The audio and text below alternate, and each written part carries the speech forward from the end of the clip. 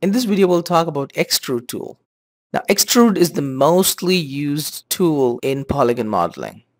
To access the Extrude tool, we will have to first make a selection of a face. I'll go ahead and right click on this object, go to face, and I'll click on this top face.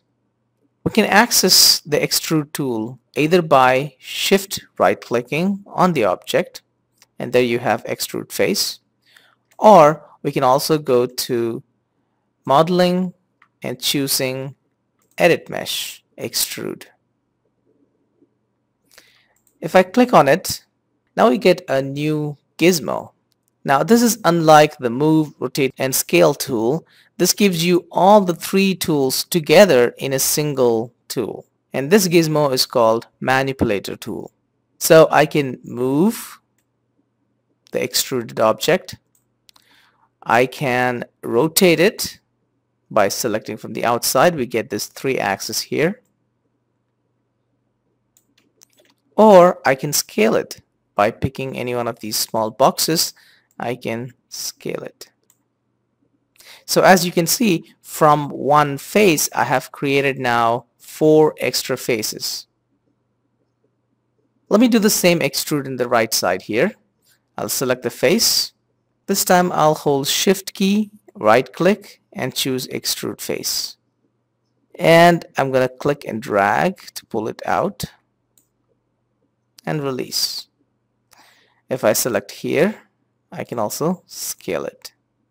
Now keep in mind, whenever you're extruding, it is important to bring that face out. Otherwise, if you just create an extrude and release the mouse or click outside, what will happen is there will be 4 hidden faces between these edges. This will give us problems later. So keep in mind, whenever you're creating an extrude, make sure that you pull that extruded face out. Let's go ahead and make some more extrudes. I'll select this, shift right click, choose extrude face. I'm going to pull it up. Okay, and I'm going to do one more extrude, pull it up. Now this time I can also extrude from 2 sides. For example, I'll select this side and I'll hold shift key and select this side, shift right click and choose extrude face. Now you can see that we've extruded from 2 sides. I'm going to pull it up. Now you will find a small issue.